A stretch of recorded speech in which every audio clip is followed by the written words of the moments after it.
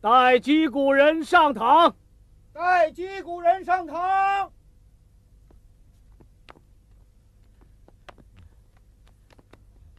叩见青天大老爷。堂下所跪何人？小人张四清。小人李文武。小人田茂。小人徐林。小人刘二奎。状纸给我，状纸给我。状告何人呢？我们都是县城外李家庄人，状告李家庄大户李其堂员外。有何状告？一一说来。小人先说，我家种几亩薄田度日，李员外霸占水源，不准小人浇灌，误我农时。小人全家1年生计无着，现又逼我把田卖与他家，小人不从，李员外派人将小人打伤。小人李文武与李员外本是同堂亲戚，上2辈上就把房产分清。近来他家扩建花园，硬说我家户产是他家所有，李员外撕毁地契，把我一家赶出家门呐。小人田茂家有一女，年方18，被李员外的儿子抢去霸占侮辱以后，又把小女卖给了人贩子，至今下落不明啊。哼！代李员外，李其堂。代李其堂。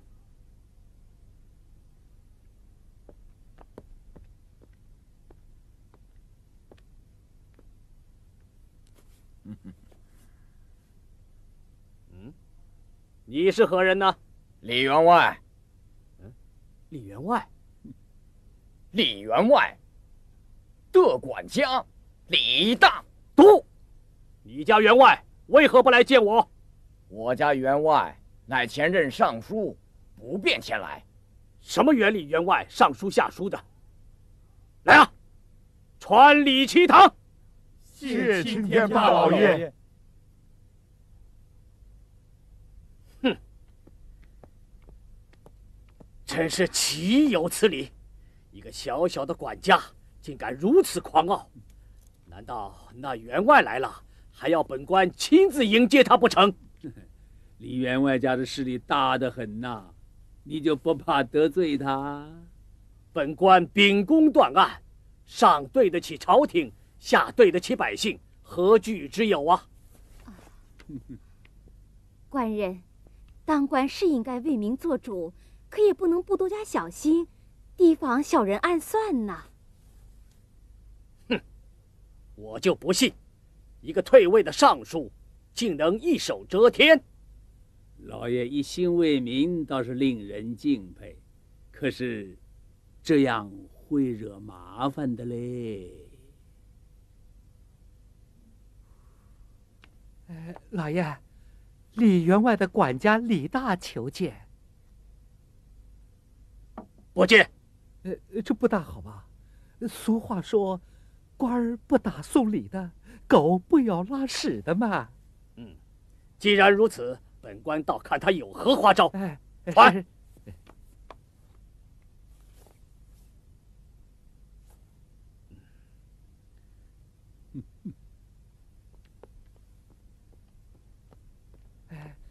老爷来啦！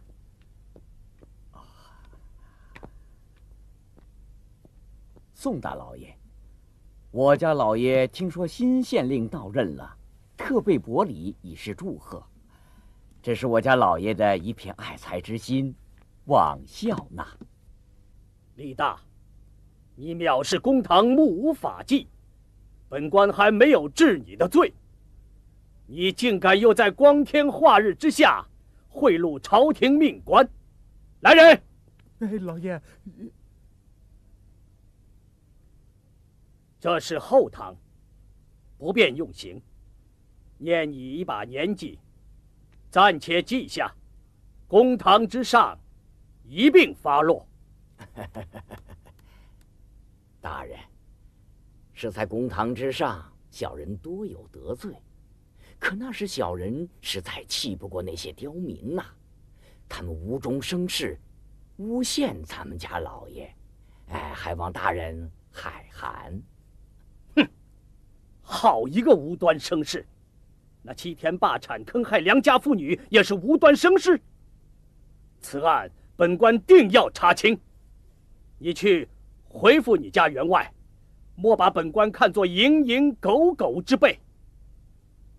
本官清正廉明，你就是搬作金山来，也休想洗脱罪责。国法森严，宋某绝不轻恕恶人。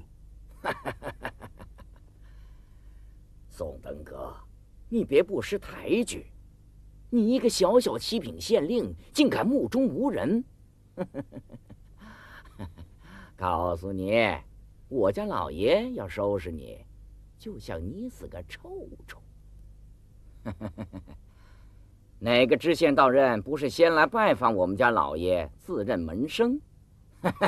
你倒好，就像吃了雄心豹子胆似的，臭架子不小啊！还敢在我家老爷头上动土？我看你这乌纱帽也戴不了几天了。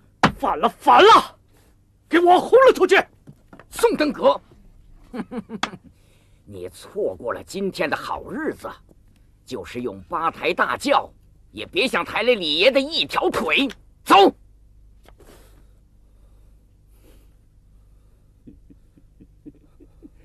老爷，为官清廉不容易吧？哈哈，而且你还得多加小心嘞。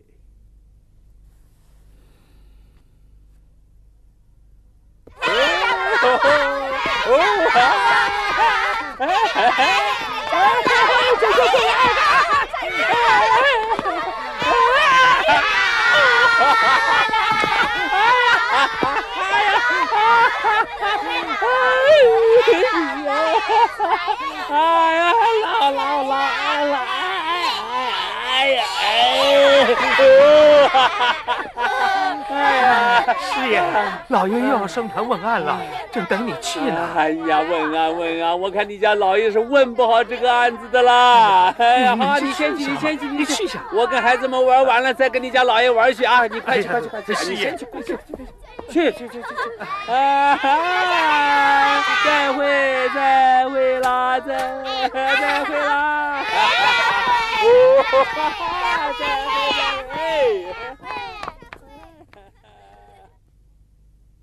怎么，他竟敢藐视本县，拒不到堂？来呀，在速带李岐堂前来见我。是。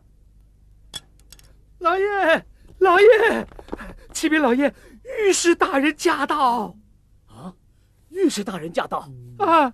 快，请到后堂相见。退堂，退堂。元和县，你既蒙皇上恩宠，就该报国安民。你初到任上，就收受馈赠，大吃大喝，挥霍民脂民膏。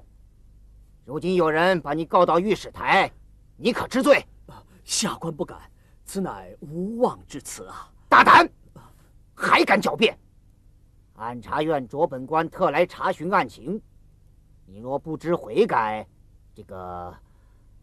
你这把县令的交易还要不要做了？下官知罪，下官知罪。若不看你乃京科头名状元，要是初犯的份上，我早就把你给革了。是。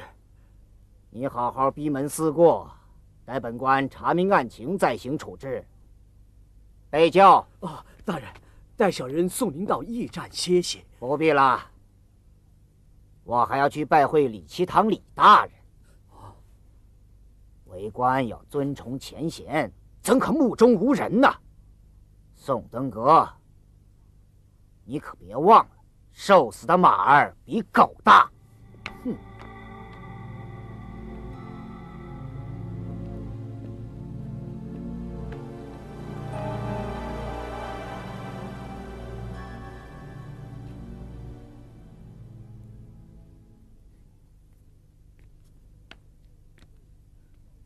嘿，老爷，哎呀，你问案怎么问到后堂来了？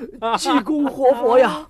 哎呀，那员外搬来了御史大人，要降罪于本官，这可如何是好啊？哎呀，那怕什么？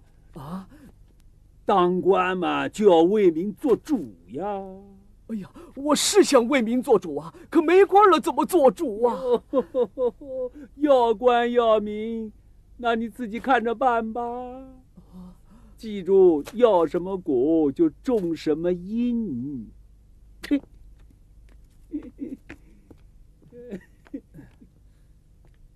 哎，这刚一上任，就得罪了有权有势的对头哦。